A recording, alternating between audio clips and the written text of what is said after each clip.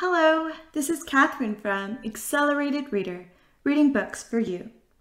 Today, I will be reading a book that has been nominated for the Queen's Knickers Award. This book is called The Hat Shop, written by Sally Cox, illustrated by Marie Wilkinson. Before I begin reading, I would like to give a big thanks to the author and Pegasus Publishers for sending me this book to read on my channel. In the description below, I've included links where you may find and purchase this book. Don't forget to like and subscribe. About the author. Sally hails from Stratford-upon-Avon in the UK and is currently living in Malaysia with her husband, Dirk, and their two beautiful children, Martha and Monty. Sally is an avid traveler and has been on some wild adventures across the world with her wonderful family. She loves scuba diving, skiing, playing hockey, and is passionate about the theater and arts, having been an actor herself for many years. Sally was inspired by her love of storytelling to put pen to paper. The Hat Shop is her first book, and she hopes your dreams are filled with magical hat shop adventures too. Marie has been drawing strange and unusual characters since she was a young child and would spend hours buried under paper, crayons, and paint. As an adult, she went on to complete a degree in fine art painting and has now found a true love for children's illustration. To Marie, each character has a life of its own, and she finds great joy and excitement in leading them through their adventures. The Hat Shop, written by Sally Cox, illustrated by Marie Wilkinson.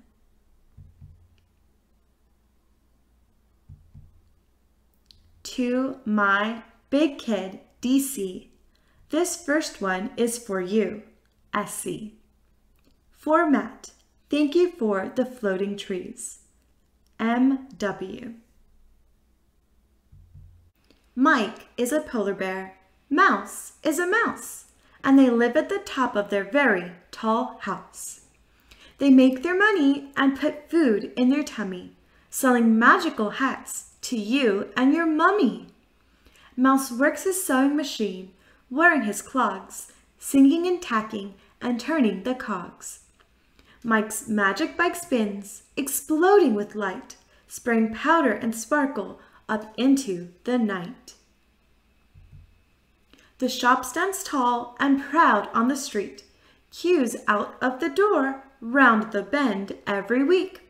On the dot, 9 o'clock, folks would whistle and wail, excited to enter their adventurous tale.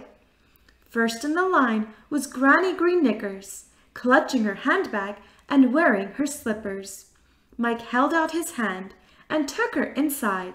Her jaw fell open and eyes opened wide. Can you count how many people are in the queue for the hat shop? Feel free to pause this video. The shop was enormous, stormy and breezy, and today it smelled just a little bit cheesy. A tree towered up through the middle of the room, and a witch was flying around on a broom. The timid old lady climbed onto the stump, and her face turned bright red as she gave a wee trump. She looked all around at the hats, large and small. There were so many they covered the wall. How many hats can you count? Don't forget the witch and the tiny snail. Feel free to pause the video so that you can count the hats. Some hats were furry. Others were slimy and covered in mold. Some hats were smelly. Some looked like buildings made out of jelly. While a child once had one that gave her a cold. One tasted of chocolate, one dripped with green snot. Some had fruit on them, castles and eggs. Another had a tiger sailing a yacht. One even jumped down and ran away on its legs. Which hat is your favorite? She tried on a few, but nothing seemed right. Got a nip from a pig and a fright from a knight. She looked confused, but then gave a grin.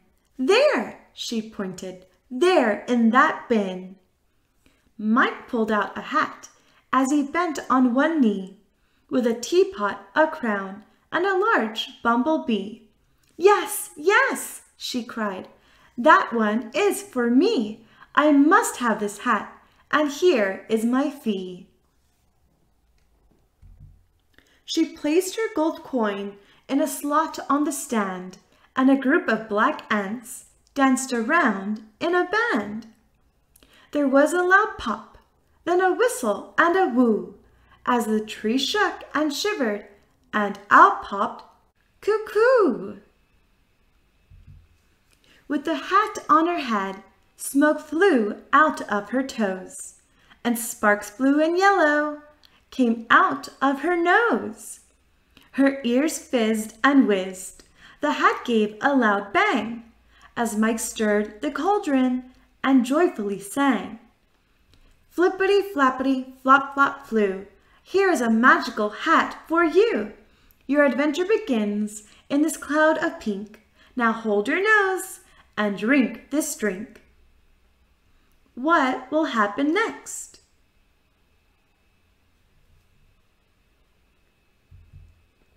Granny Green Knickers laughed and started to wail. She had entered into her adventurous tale. As she opened her eyes and began to wake, there was an enormous pink and blue cake. It sat in the middle of a table for two, and the lady at the end said, "How do you do?" She took a seat and cut a huge slice, then was served a cup of tea by some uniformed mice.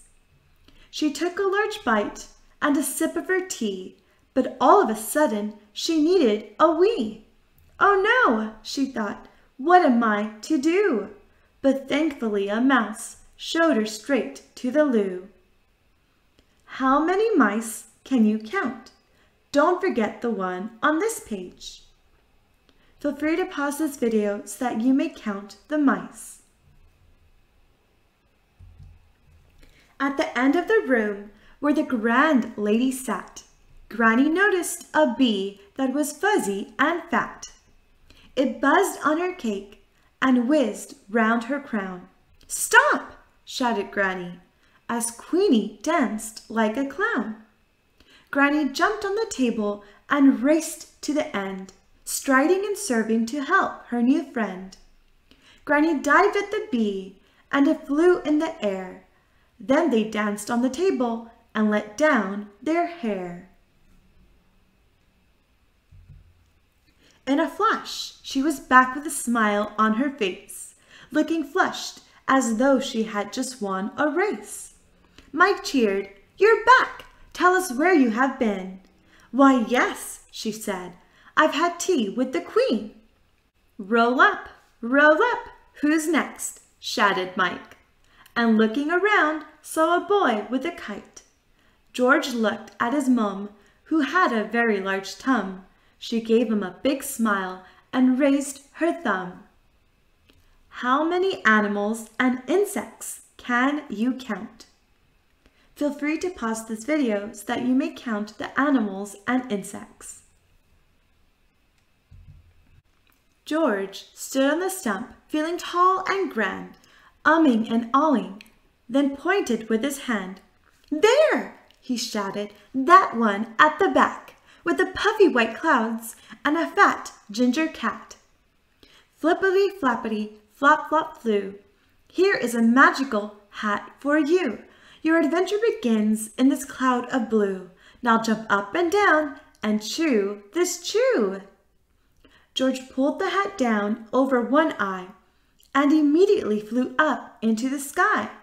He twisted and turned through clouds white and gray, then was hit in the face with cold, watery spray.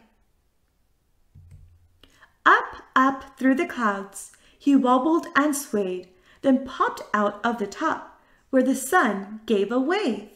He looked all around at a beautiful blue sky, and the catch from his hat flew an aeroplane by. The cat looked and shouted, "Hey, come fly with me!" George swam through the sky, smiling with glee. They flew up and down, round and round, sometimes nearly touching the ground. "Oh no!" shrieked George as he spotted a chick falling from a tree, all speedy and quick. They pointed the plane and dashed to help and pulled the bird in before it could yelp. Soaring like eagles, the adventure was over as they skidded on landing in a field full of clover. George picked a bouquet of flowers for his mom, then returned to the hat shop with a very dirty bum.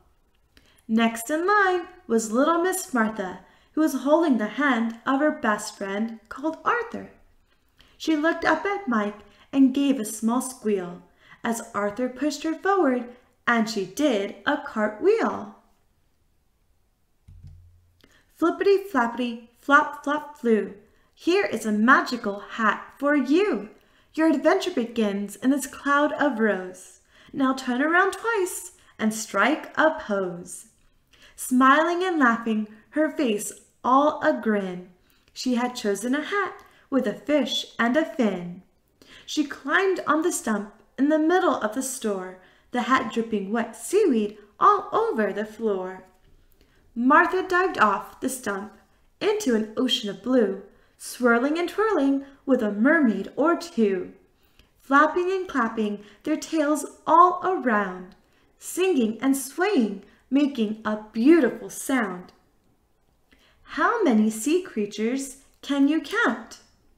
Feel free to pause this video so that you may count the sea creatures. Martha swam to the bottom where she quietly sat on a turtle with a fish that was shaped like a bat. Along came a seahorse and crab with a fiddle, a shark and an octopus doing a fancy wiggle. Then off shot the turtle with Martha astride, a couple of fish hanging on for the ride. They swam over mountains of coral and reed, floating along at spectacular speed. A dolphin came to her and swam by her side. It said, "Come on, Martha, hop on for a ride." She was dragged along, holding onto its fin. It jumped out of the water and did a huge spin. "Oh no!" Dolphin cried as it crashed down to sea. "I just hit my head. Now I've a bump like a pea." "Don't worry," said Martha. "I'm a first aid master. Come here and I'll give you a sticky little plaster." Can you spot the sea snail? Mike, Mouse, and Arthur she eagerly met, back in the shop, all soaking and wet. "Wow!" she exclaimed. "That's my best day ever! Thank you, Mike and Mouse. You are so clever." Mike and Mouse had a fantastical day, so they shut up shop and counted their pay. "We sold 23 hats. Now it's time for a cuppa," said Mike as they headed upstairs for their supper. The end. Mike and Mouse hope you enjoyed the tales and adventures of Martha, George, and the granny with dentures. Who knows, boys and girls, for tomorrow's a new day. It might be your turn to come over and play. Thank you for listening. Don't forget to like and subscribe. In the description below, I've included links where you may find and purchase this book.